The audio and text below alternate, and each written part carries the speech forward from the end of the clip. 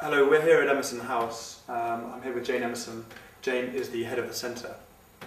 She's also a very well-respected practitioner in the field of dyslexia in London. Jane, I just want to read a definition of dyslexia from the BDA handbook and just see whether you agree with it. Dyslexia is a specific learning difficulty that mainly affects the development of literacy and language-related skills. It is likely to be present at birth and to be lifelong in its effects.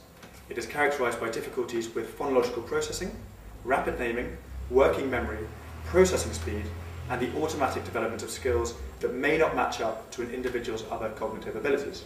It tends to be resistant to conventional teaching methods, but its effects can be mitigated by appropriately specific intervention, including the application of information technology and supportive counselling. Jane, is this a definition that you agree with?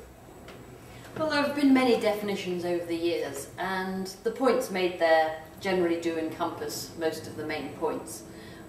So it's a very good starting point for beginning to understand what dyslexia is. And, I mean, is it a disease? Can one catch dyslexia? Is that a useful way of thinking about it? Well, some people do feel a little nervous when they hear about it, but you certainly can't catch it. However, it does seem to be inherited. But we're at the early stages of understanding all this because although it is a genetic condition, we don't really know which genes are involved. It seems to be a disease that affects more boys than girls. A, is that accurate? B, why might that be? Well, once again, it isn't really a disease, but it's certainly a condition that does affect more boys than girls. This also isn't very well understood.